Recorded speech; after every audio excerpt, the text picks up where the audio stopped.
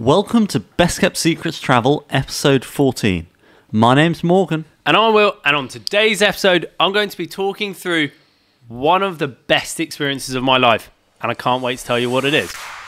Best friends, and that's for life. Who stay traveling? I'm talking worldwide, 65 countries between the two. Every moment is so unbelievable. Sharing the best kept secrets about the trips and mistakes they made that they can't forget. So tell me if you're ready for a time to remember as they gear up for the next adventure. Yeah. Woo! Best kept secrets travel.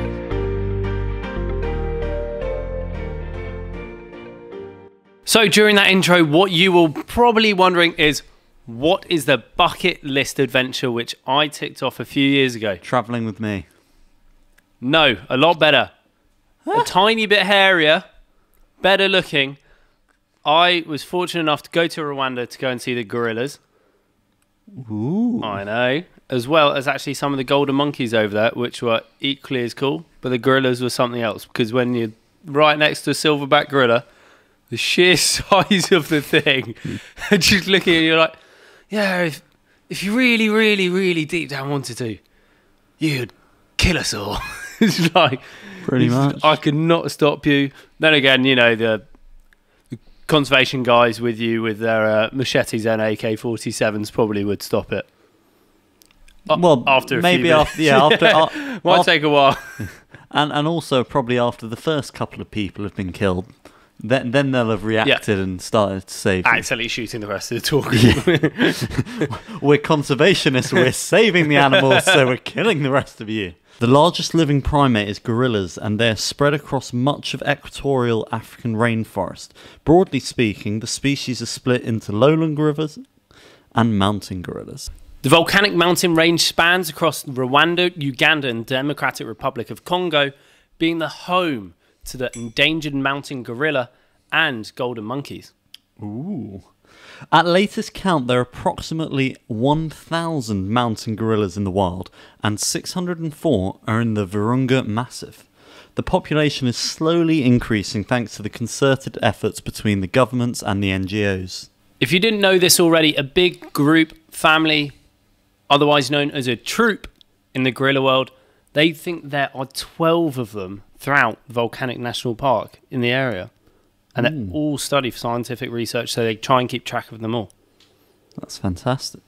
This is a slightly different style of episode to what we've normally done, in that this is an experience that only Will has done so far. I actually did try and go to the Democratic Republic of Congo to see gorillas in 2020, which was not a good year to go travelling, so it didn't happen in the end. But basically, the format we've got for today's episode is majority me asking William questions. I'm being interrogated by Morgan. And him hopefully answering them with the answers that I want. Let's give it a crack. Yeah, so what made you first want to go visit gorillas? So if you've been a keen watcher or listener of this podcast so far, you will probably realise by now that I love wildlife photography, being around animals, and the conservation of wildlife, especially all these endangered species that we have out there. So that's one of the big things. And I think if I was to write down a list of the dream animals to see, which at that point in time I hadn't so far, gorillas was really high up there. I've still got pandas and tigers, which I really want to see. And funnily enough, I was hoping to go to India to go and see the tigers last year. Once again, 2020, not a great year for it. No, not. But gorillas being, I'd call the alpha primate. I know we as humans think we are, but when you're just in the presence of them, the sheer size of them, and then when you just watch them play and just lying around, you just think we are so similar. Is it strange to see, how similar they are, how they've got human-like features? Even just one of the things that happened was a tiny little. Imagine you're a new mum. You've got your little toddler at home. It was identical. Imagine you're a new mum or new dad, and your toddler.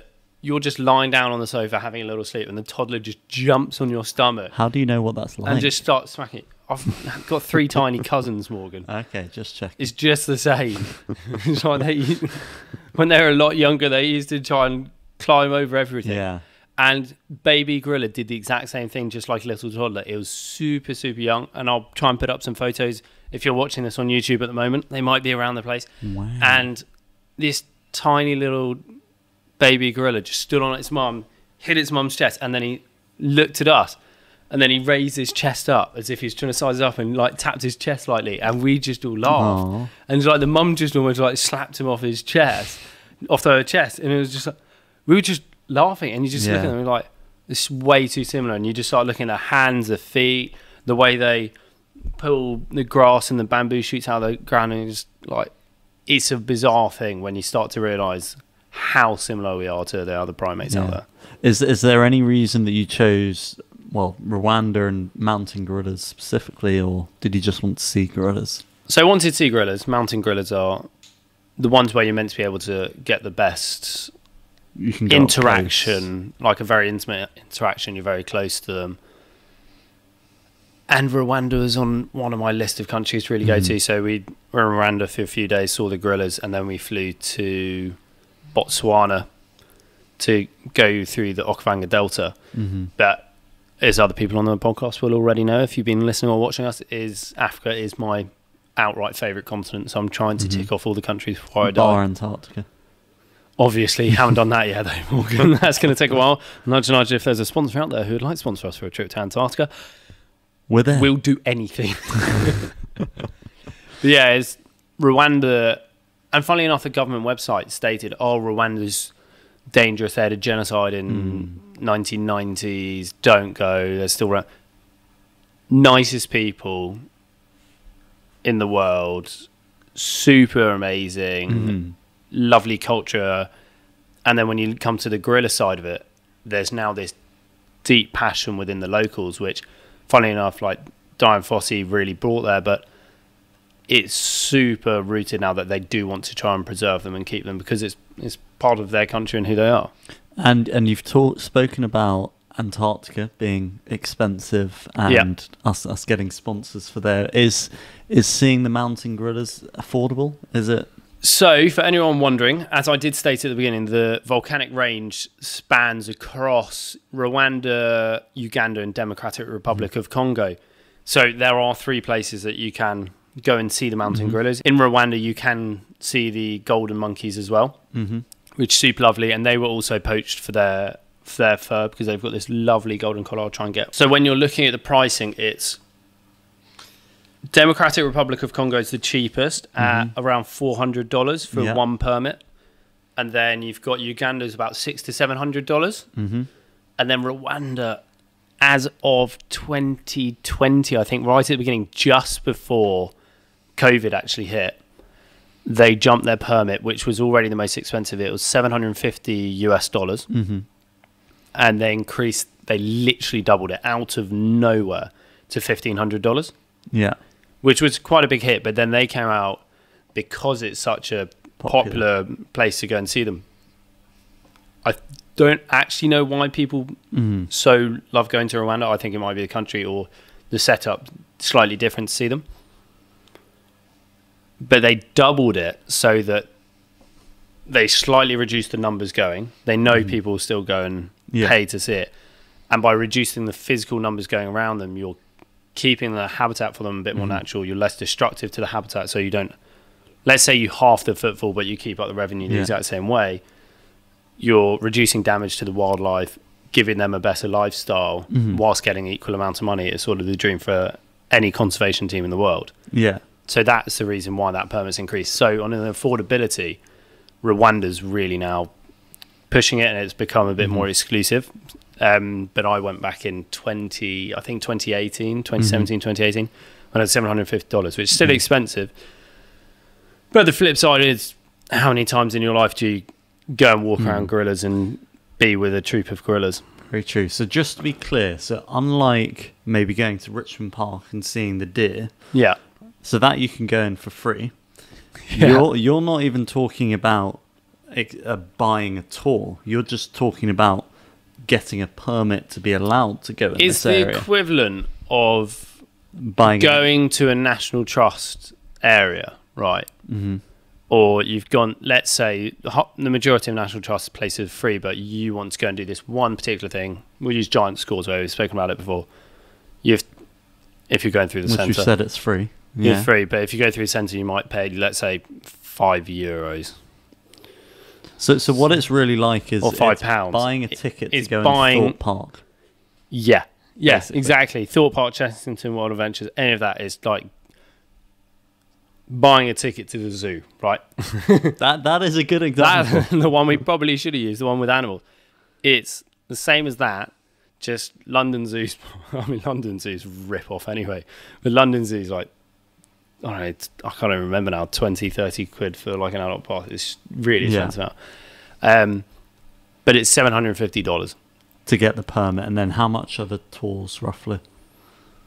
I can't remember. So I was looking at tours in Democratic Republic of Congo, and they were roughly, the trip was roughly, I think, about £1,200, and slightly including less than the permit week, not including a permit. That's not. But that's, you go to Rwanda, you fly to Rwanda, and then you go by land into the Democratic Republic of Congo, and then go in. Okay. Yeah, so the thing is, though, I know in Rwanda, I don't know about the other two, they're also they limit the amount of tickets per day. So let's say in Rwanda they've got 6 different troops of gorillas.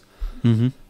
Within those troops, they limit how many people can go and see them each day. So I think in Rwanda specifically, it's six tracking tickets per troop per day. Okay. And there are 96 in total. Ish, roughly. Roughly, yeah. So it is exclusive in the real realms of it all. I don't know if they do run it 365 days a year, obviously with the weather change and probably wanting to depends on a leap keep year a slight as well. Conservation side of it. Exactly. Good old leap year, Morgan. Yeah.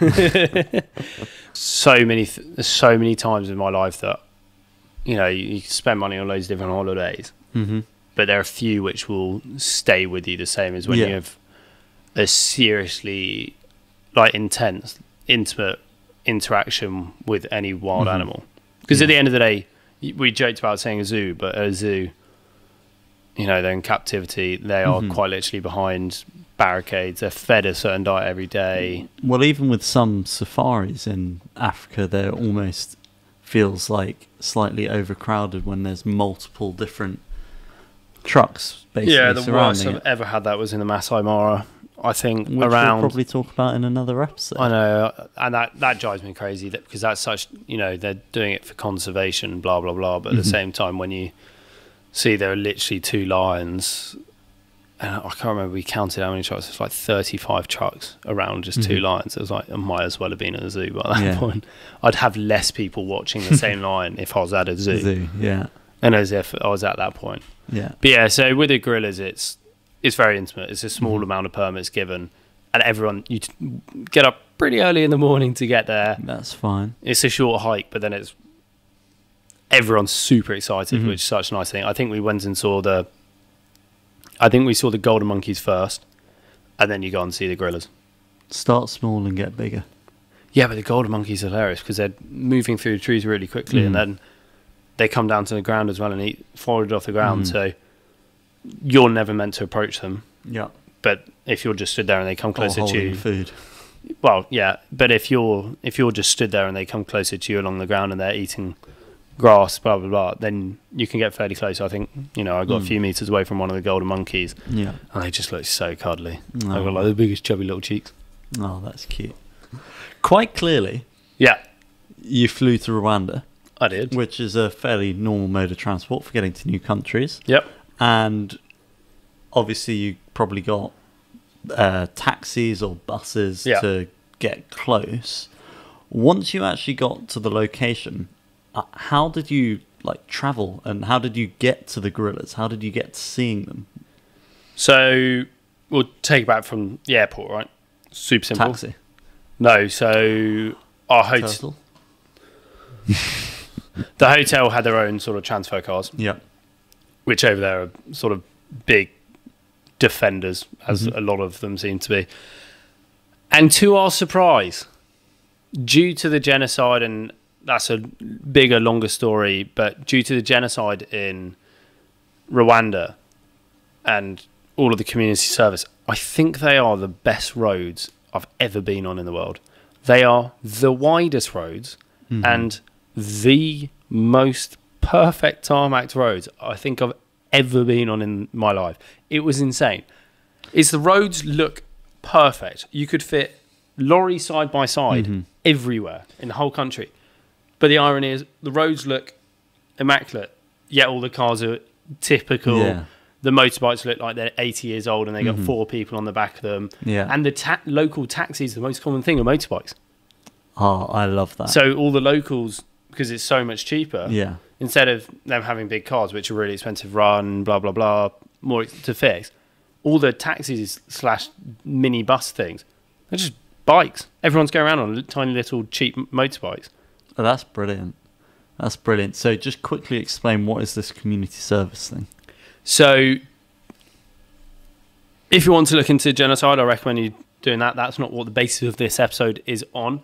But as an output of the genocide, everyone who has been trialed for murder and everything, they had a choice. Be in jail for, let's say, 30 years, or you do 15 years of community service. So you're allowed 50% off your sentence if that was just doing community service. So the majority of people took that. They helped build roads, build infrastructure for the whole of the country. So it just, overnight, they were just like, right, just go and work. 15 years, do that instead of 30 years sat in a cell, which 30 years in a cell cost the country more money, etc. So it became unbelievably productive. Then an output of this was they then promised that as a community they'd always be together, because they never want, no one in the world ever wants that to happen. Just like the sadness, there's a memorial museum, which I highly recommend if you're ever in Rwanda, you go there. The last room, I guarantee you'll walk out in tears. Like everyone did, I did, my whole family did, everyone else who walked out of it, because it's just about, it's like, sounds bad. Imagine like a Top Trumps card telling you your best facts.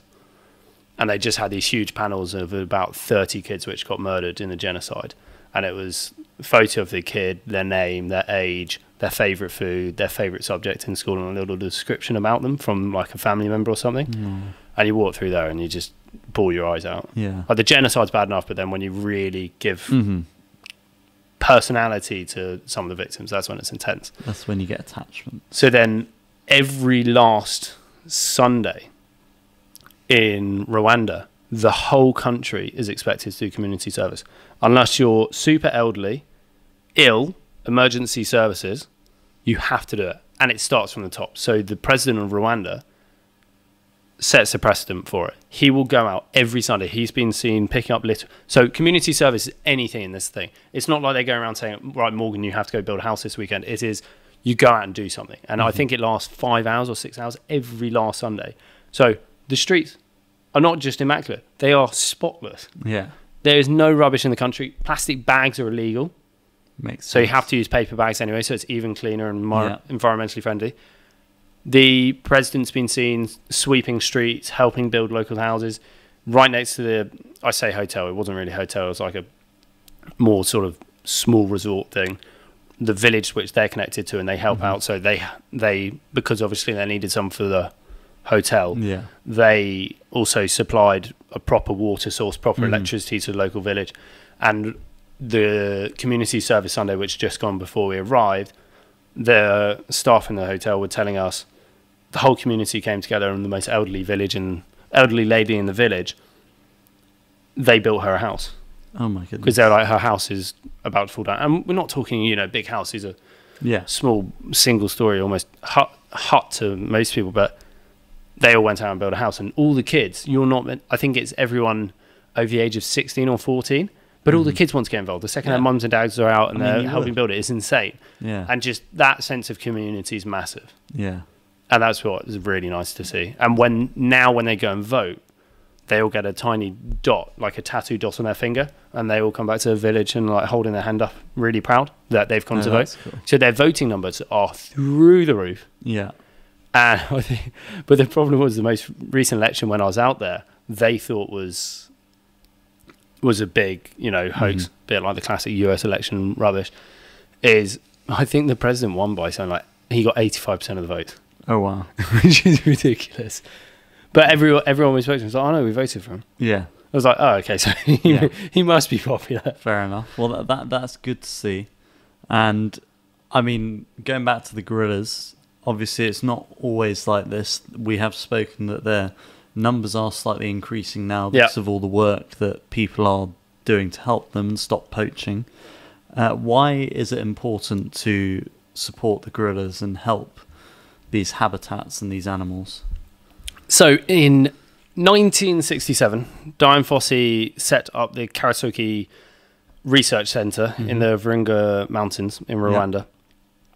And back then, locals, poachers, farmers all believed this big stereotype image that gorillas were brutes, they're aggressive, if a human comes across one, they're going to kill you and they want to kill you. Mm-hmm. Back then, she went and lived with a troop of gorillas up in the mountains. Yeah. And she brought a cameraman with her, good old back in 1967. Not like a nice DSLR like we have now, but she was showing that when you spend time around them, they're really not different to us. Yeah. They don't have the same sort of evolving capacity that we do intellectually, hence why we've created everything around us, and we're smart that we create tools. But when you see them, they do in the same way. Yeah. All primates will use rocks and leaves and different things as tools. And Diane Fossey then, having lived with them, proved everyone wrong. Well, I believe she approached them by mimicking them. So that's what you do even now. Yeah. So, yes, so she started to create that. She was the main one that in the troop you have to impress, because each troop's got a silverback. Mm-hmm. You have to make them happy. Then everyone else is happy. If the silverback's not happy, then no one's happy. It's all about the silverback. And when you go in, you're told this on your guide, and they're deadly serious. This isn't them trying to wind you up. Imagine going into Wales, right, and being like, "Oh no, to go through a field with sheep, you need to start going." Bah. Could you imagine that? Like, or go, oh right, okay, down in this National Trust site. By the way, this field, to get through and survive the cows, you'll need to go. And then they're going to, they're like Dairy Lee's going to start celebrating. That's what's going to happen. That's not going to happen. You need the gorillas to be nice to you. Otherwise, they just will kill you. And we heard of hilarious stories of, I think it was like a 14-year-old girl was there, and one of the male gorillas, wasn't the silverback, just walked over and grabbed her hand and started walking off with her. And they were just like, I give you away. I give you my child. Yes, there's only so much you can do in that situation. Yeah. But you go in and you're meant to go quite deep, and you're meant to go, because all the gorillas to the silverback just made us, and you just keep looking at the silverback and go, and they just watch you. And his photo of the silverback is massive. Ooh. But you're just constantly talking. If everyone suddenly goes quiet, then it gets a bit weird. So you hear just everyone go, just like constantly, just almost chatting to them. So do you do that the whole time you're there, or do you just do that until they get used to you? You're not like a broken record. You're not just there like, no, you're not like that. You just do it like every so often. Okay. Like, just like you're talking to, go in your friend's house, you see a cat, you obviously just go, meow. Like, no, you don't really, but. I was about to say, is that obvious? But they're a different beast to anything that I've really come across before. Yeah. Because you can have a conversation in that sense. Yeah, they're not talking to you, but it's the same interaction back and forth of, and they'll sometimes do it back to you. So because of that, is it very different to any other sort of animal experiences that you've had? Yeah, there have been ways that you can interact with an animal, but it's so different being a primate. So different, even with different types of monkeys and chimps that I've come across before. So vervet monkeys, for anyone who doesn't know, they're the cheekiest little things ever. Well, and you see them all over Africa. I've seen them in parts of Indonesia as well, and they cause havoc because they're so intelligent. They're tiny. I've seen them lifting up the lids of teapot and seeing what's in them and putting it back down, or they'll just watch you in the split second that you're a certain distance away from the food. They'll dive in, grab it, and run off, and then like reset with their team. And they're just mental. But then you see the personality of them, and you're like, it is just like, once again, it's like toddlers. They just have some of these tiny monkeys just have that cheeky mentality. Well, that's of a why little you call toddler. toddlers cheeky monkeys. Yeah, they're trying to steal all of your food. Sweets.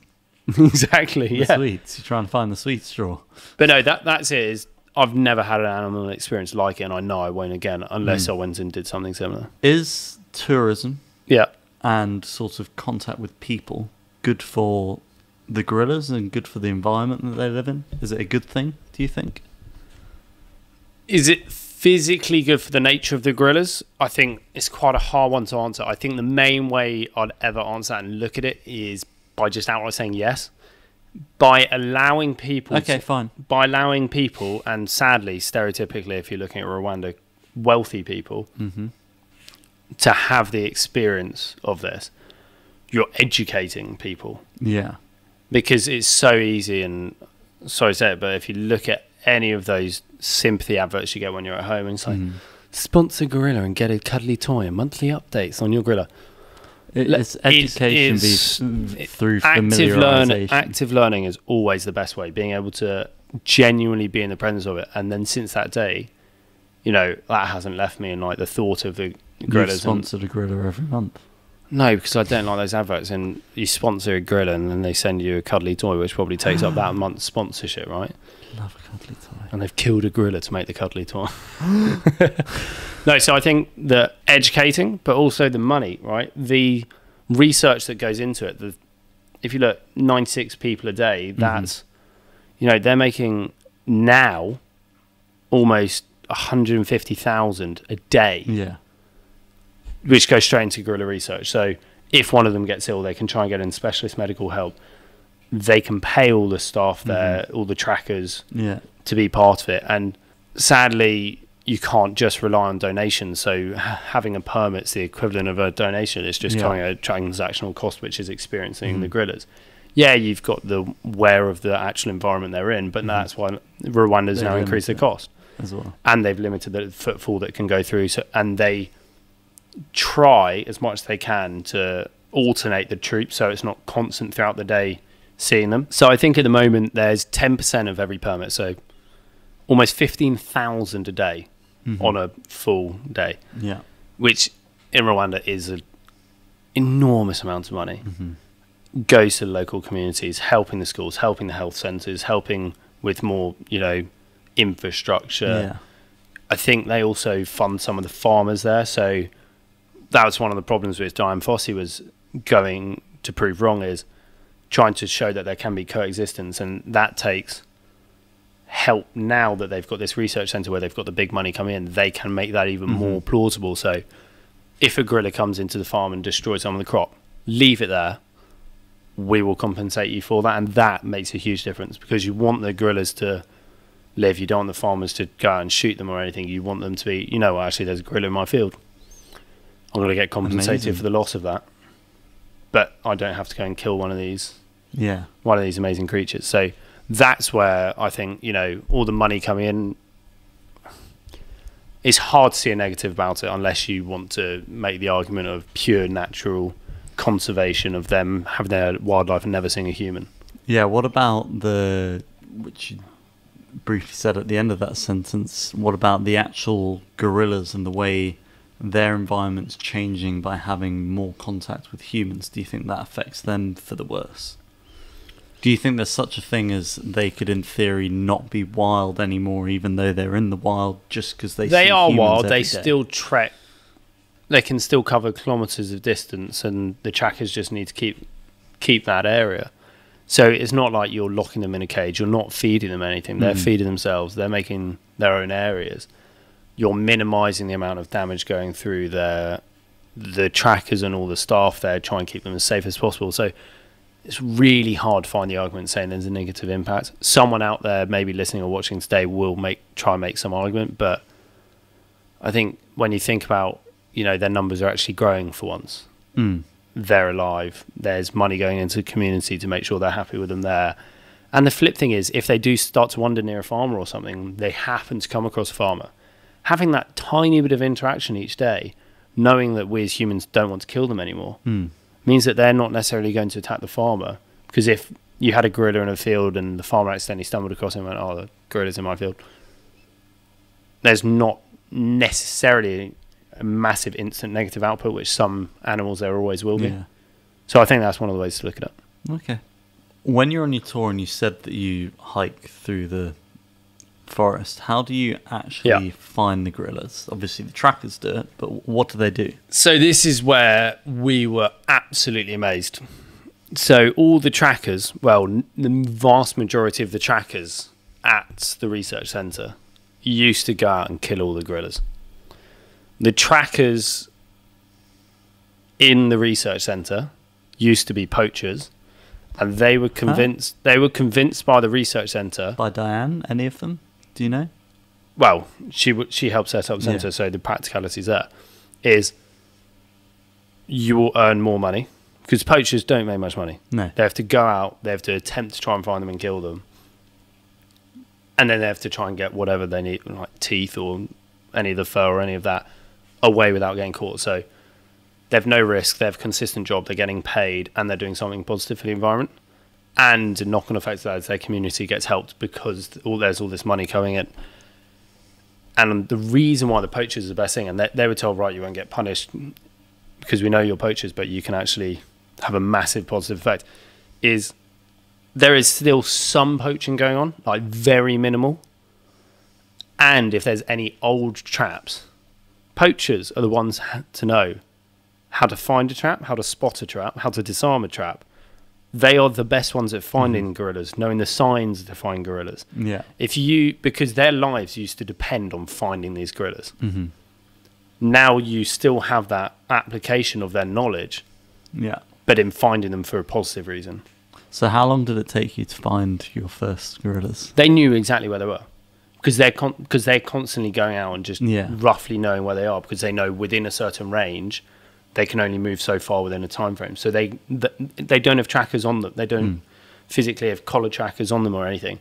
They just roughly know where they are. So was it a hard walk? Was it they know where they are? So but this was a funny but story. It's 3 hours away, or At the beginning of our hike, the beginning of our trek, with these two Russians in our group, and that was the funny bit. One of them's this massive bloke, right? 6'2", big guy. Deep voice, obviously. And he just like looked at the member of staff, and the staff member was just explaining, right, having like told us like the initial brief, like, okay, this is where we start the hike. You just walk through a small farmer's field, through a village, get to the base of one of the like sort of mountain sections, and he just goes, right, so this is going to be sort of like medium trail. It won't be too hard. If you need to stop, just stop, relax, enjoy the view, ask any questions you need. The trackers are just about to keep an eye out. They'll be making sure they don't find any extra traps and having a think about where the gorillas are.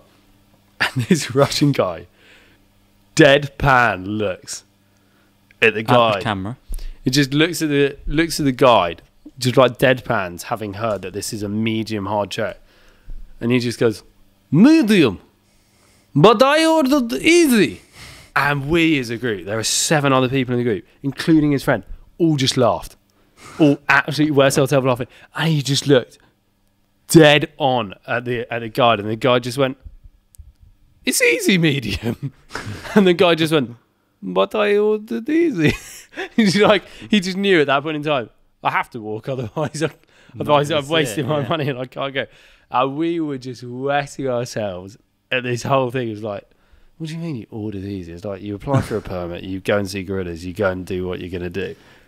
Was he wearing appropriate clothing? Or because often he looked like he'd watched Tarzan or just Googled. So he was just safari clothing. Like just Googled safari clothing and just turned up in a stereotypical, sort of full shirt, beige safari style top, a big hat. It was pretty comical, but no, the walking didn't take too long. It was a fairly light hike up. It was nice, actually, to be honest. So I assume there were no paths. It was just... I know it's a path. You're not hacking through. this is the point in sustainability, Morgan, is Yeah. then when you have a path, and of course it's not like the gorillas are just sat there waiting on the path like, oh, here guys, it's our 1 o'clock appointment with the humans. They're not just like, oh, like, right, pretend to be gorillas again. That's not what's happening, Morgan. It's Well, that was why I'm asking. you So go along can the path. explain. There are paths. Okay. You go along. We hike for maybe like 45 minutes, and then they were 20 meters off the path. And we just like then hack Yeah. through a little bit. But that's when the trackers take it a bit more serious, because you're then approaching them, and they need to be wary in case for some reason there is a trap there. They go through and machete away certain small sections just so they know it's clear. Did you come across any traps? Nope, No. not a single trap. Did they say that they come across them ever or often? I don't think they come across them that often anymore. They know there is the tiniest attempt of poaching around, but it's so hard now, especially that they know you've got these trackers who are unbelievably experienced poachers in their own right. They're armed. They want to protect them, so it's really hard. And on top of that, now it's not just the trackers involved, it's the whole community, because everyone benefits off the conservation of these gorillas and the money coming in. So it's actually sort of everyone's against poachers quite strongly now, which is lovely to see. Yeah. And the numbers growing, the golden monkey numbers are growing as well. But they come in troops of, I think the one we saw was probably anywhere between 60 and 200. Are they There's still loads called a troop? Probably not. Yeah. Oh, they are. Yeah. So explain to me, after you did the hike, what your actual first impression experience was when you really first saw the gorillas in the wild. So the first two that, as we were approaching, the first two in the troop that we saw, they were both lying down asleep, and you just saw their feet sticking out, and you just thought, God, that looks like my brother. I guess you're slightly worried about standing on them as well. They're pretty big, but it's like they were just so relaxed, and they were like having a roll about, eating. The kids playing the silverback just like stared us down, and it was just, I think it takes so long to hit you, and then you turn around and you see the silverback gorilla, and you're like, oh no, Yeah. he's massive. he's like He's probably on the whey protein. 2 to 3, bit more than that. He's been roiding like hard.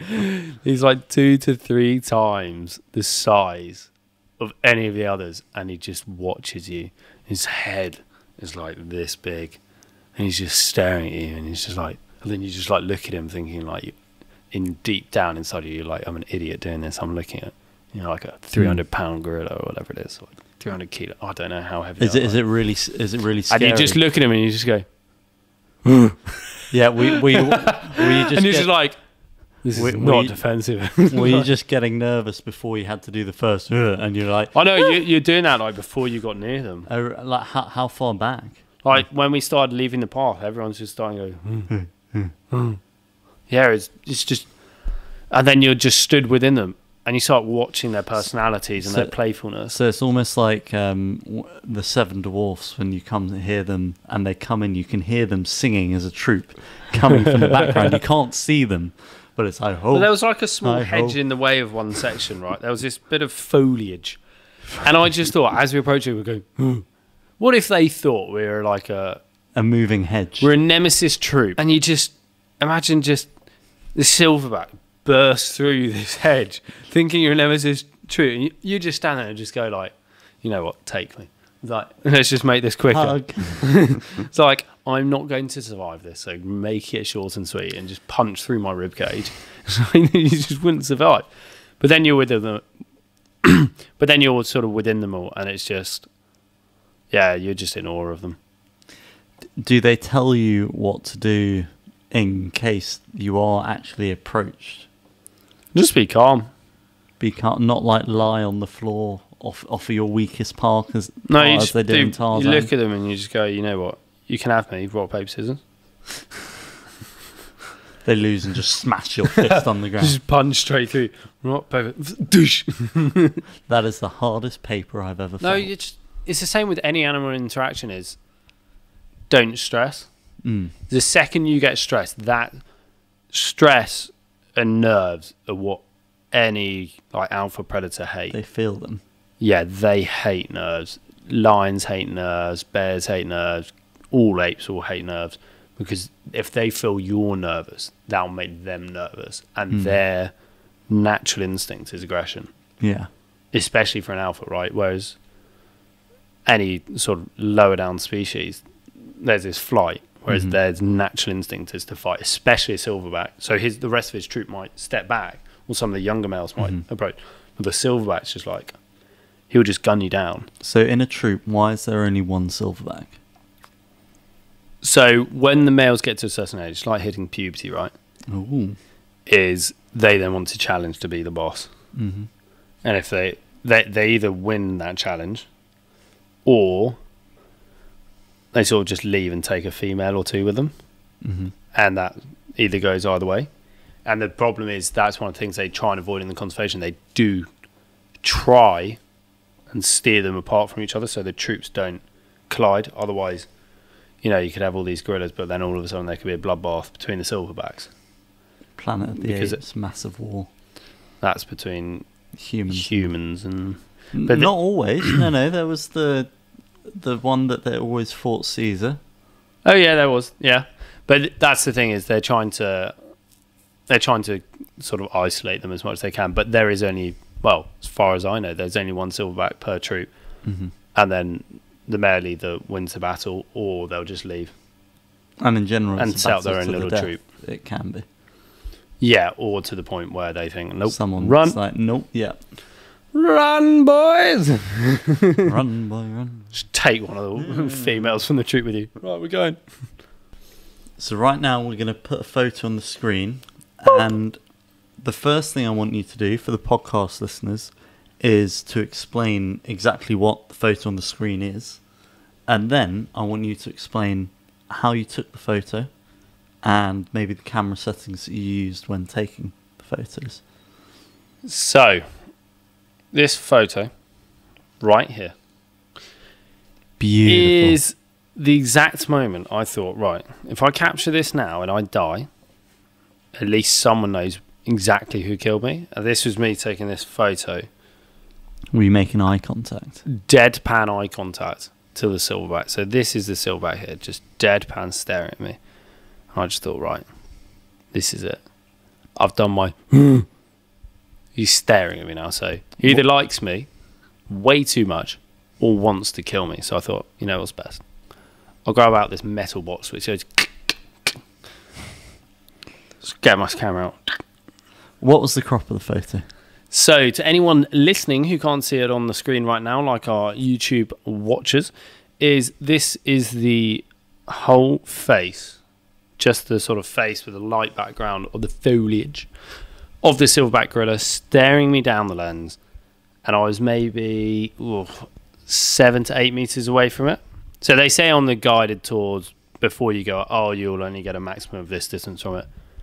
I could have stroked half the gorillas which I saw. Really? Yeah, because you just like walk between them, and then they all sort of roll a little bit closer to you. Whereas the silverback was fairly far. Does your heart sort of jump when they're rolling? No, close? not the small ones, because they're actually not massive. They could probably still rip my leg off, but the silverback, you're just sort of eyeing up thinking, all these others look like mere, you know, they look like squirrels, and you're a rhinoceros compared to them. It's just like enormous. Yeah. Great analogy, obviously. But yeah, so I was staring down this gorilla, took the photo.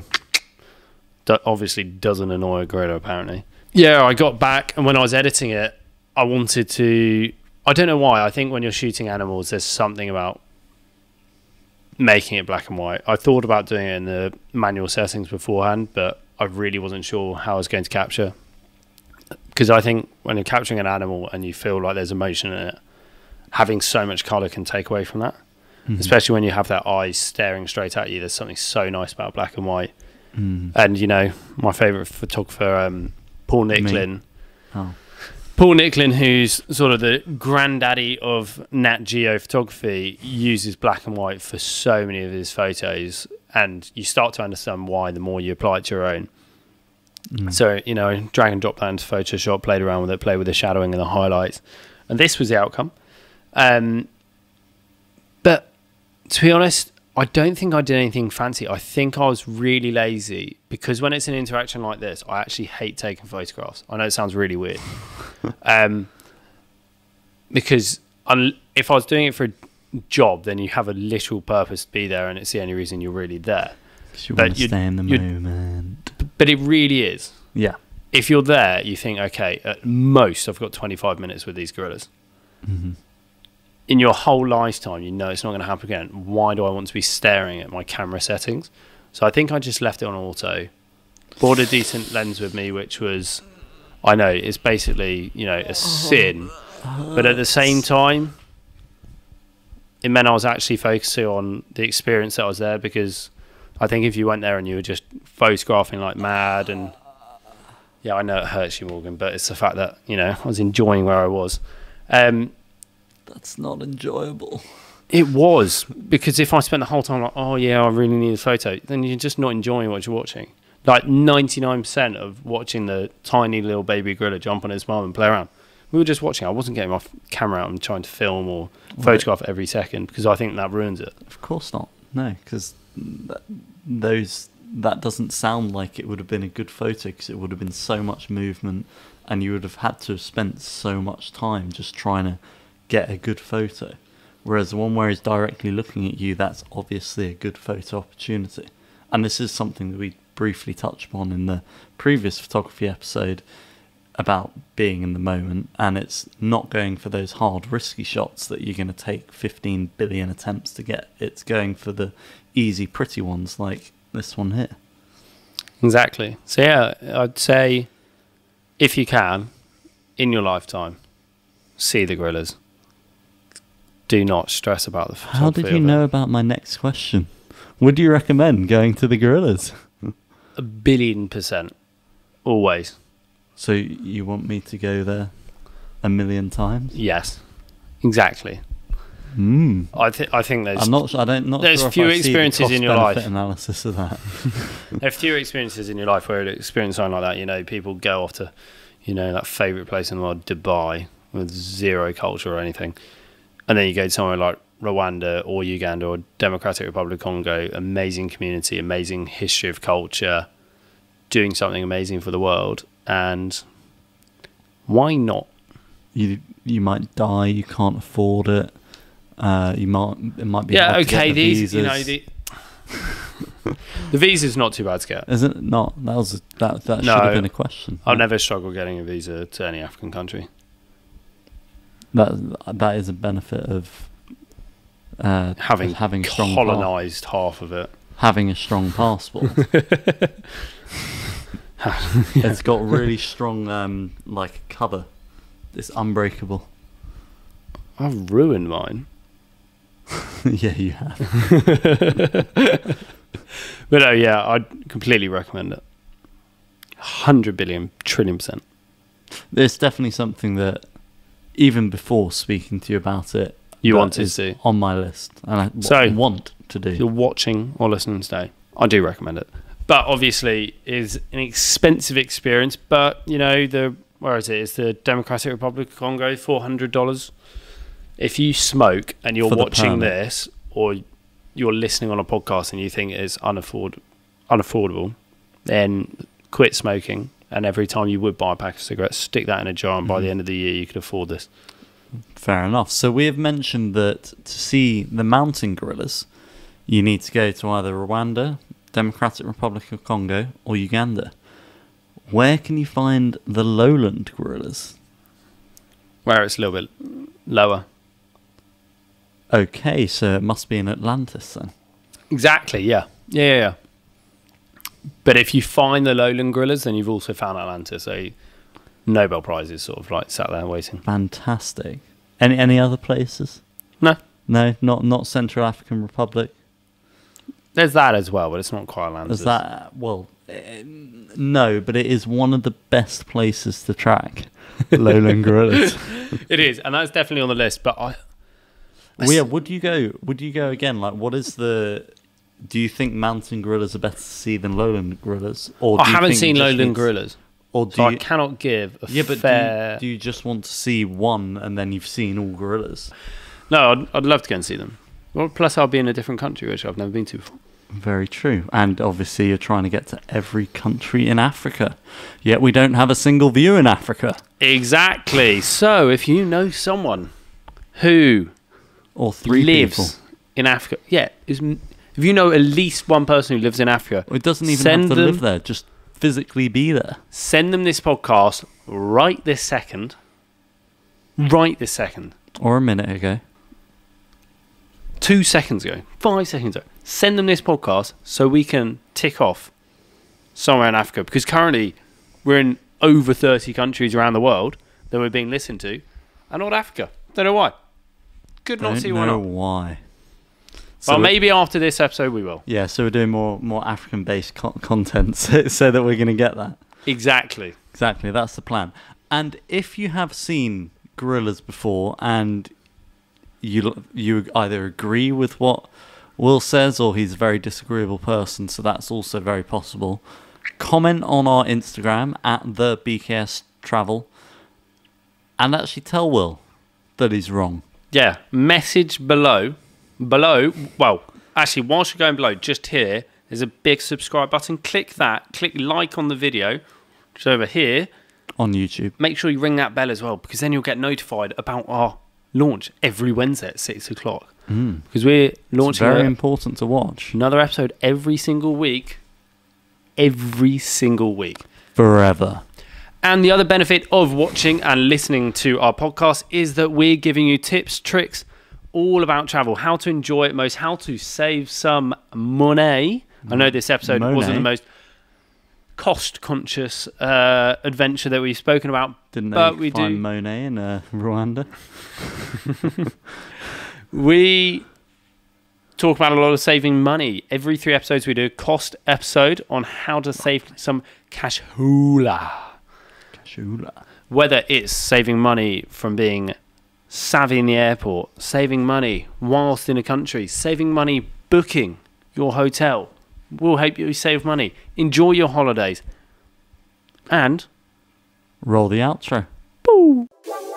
Yeah, let's make it happen. I hope that you can handle going on adventures, best kept secret travels. Yeah, all over the globe, having fun, you know the deal. Amazing secret locations, hang out with Morgan and Will. Educate and entertain, haggle in the market, sharing their experiences. Time to get it started. Let's go.